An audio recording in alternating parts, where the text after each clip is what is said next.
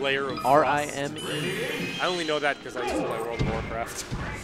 All right, so Slox is somebody I am officially qualified to talk about in some capacity, as I just spent 2 weeks filming with him as he went through his bracket here at Super Nebs 2 weeks ago and made both his impressive doubles run and his impressive singles run a pound last weekend.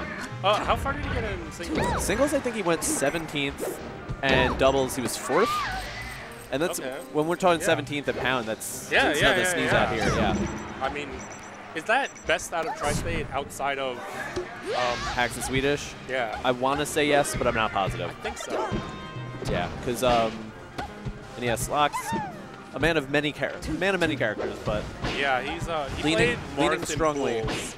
So I guess, I mean, okay, in your times filming him, is there a reason or rhyme? Does he have like matchups, or is it just like, I want to play this guy? Right? He has matchups, but he goes with his gut. Right. And it's complicated because he has some friends who also play very well, who give him advice. So like Swift-based is somebody who has Slox's back, right? And he's one of those guys who tells Slox, you got to play Falcon. Falcon is your spirit animal, right? Like, he's your truth. I couldn't disagree more. And Slox is like, no, it's Fox. I'm working on Fox. So he's in a period right now where he's trying to make Fox work, but I imagine in a situation like this, he's feeling the Sheik. Do you think he's just feeling it, or does he know Rime as a Fox Slayer? I've never heard of Rime in my life. I have not either, but I think today might just be a day where he feels Sheik, because like Slox has legit 6. This is round 2 or round 1?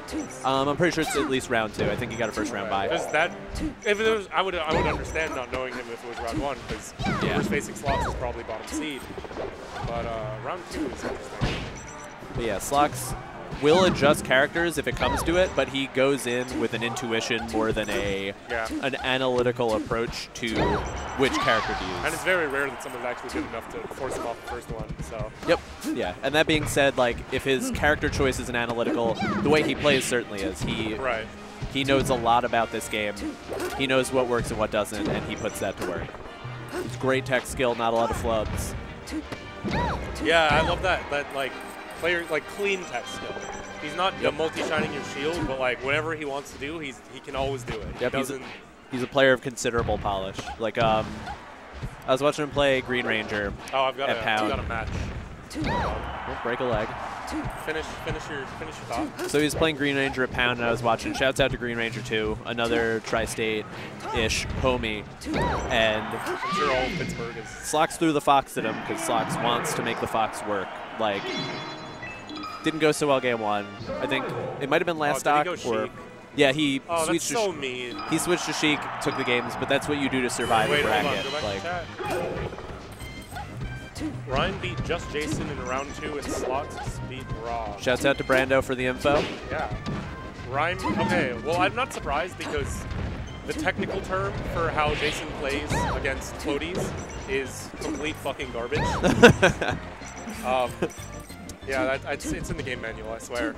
So the fact that he plays Peach, see, that's what is a huge advantage versus Jason. That speaks to what we were talking about with the younger players and players with less years under their belt, having parts of their games that are super good and then parts that they're just missing. Yep. And maybe for Jason, it's for floating Jason, matchups. it's matchups you can tech Jason 20XX. Right?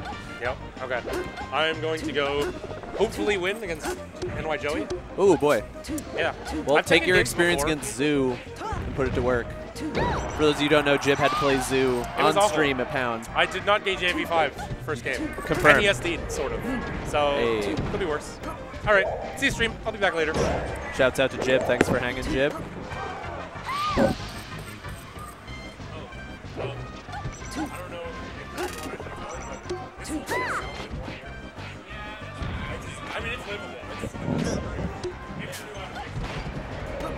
Alright, so Rime not doing terrible here, but not doing amazing either. Got the Stitch face there. Finally took that first stock. Slox still looking comfortably in control of this game. Although Peach is one of those characters that can turn a stock around, turn a whole game around. So yeah, so Slox is super on his grind of late. It's tournaments every weekend, if at the very least every weekend. He just came back from a national where he performed amazing. was telling me earlier today he feels amazing. So I know he was in doubles grands. I can't confirm whether he won or lost grands, but I mean, that just speaks to the run of form he's been having. But he comes here and he wants to win the whole tournament, so we'll see what he does today. Is that good falling fair on Rime? Rime manages to get back. Slox not sticking his neck out too far for that kill. Rime getting back for it.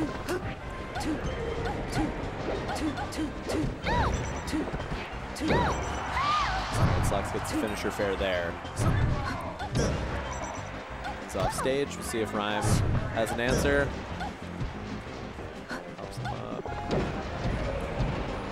Slox is going to stack up that early damage.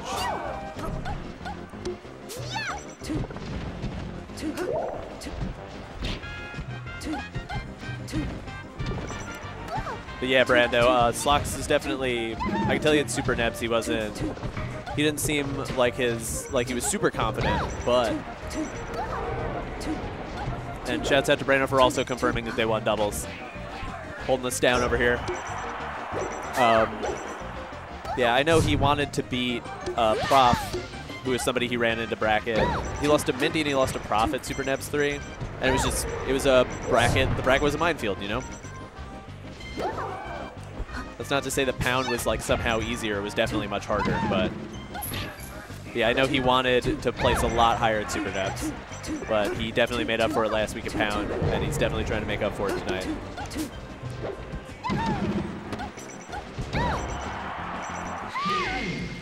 All right, so Slox takes game 1 or game 2. Well, I can't count, but